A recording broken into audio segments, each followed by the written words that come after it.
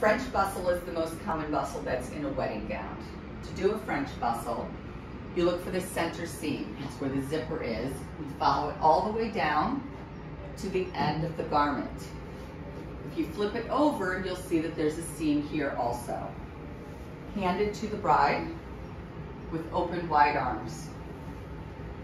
That reveals the ties on the underneath side that will be tied together. The center seam is the first one that you should start with. Typically there's not safety pins in here, but I've put them there so that you can see where the origin is. Also, the first set of ties has a knot at the end of the ribbon. You're gonna go underneath and find the matching tie that has the knot. These will be the first set that you tie together.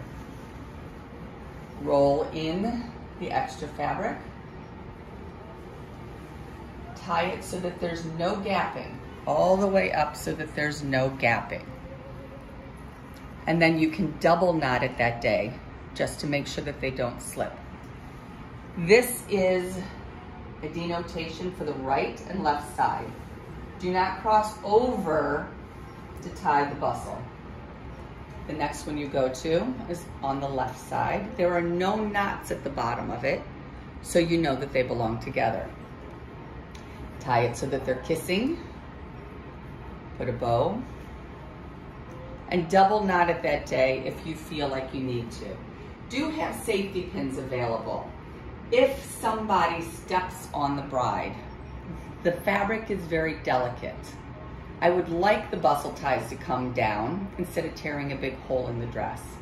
Take the safety pin and pin it back together again. Now I'm going to go on to the right side. You find the bustle ties. No knots at the bottom of it. Tie it together. There's no rules for how many bustle ties there are in a dress. The wider the dress, the more ties there's going to be. So you continue looking for the ties as you go down the side of the dress. It's like a horseshoe. It rotates this way. The ties will alternate between knot, no knot, knot, no knot. I don't like to write on the dresses because I feel like this is a piece of artwork, and if I am writing on it, then I've ruined the piece of artwork. Drop the dress and shake out the bustle.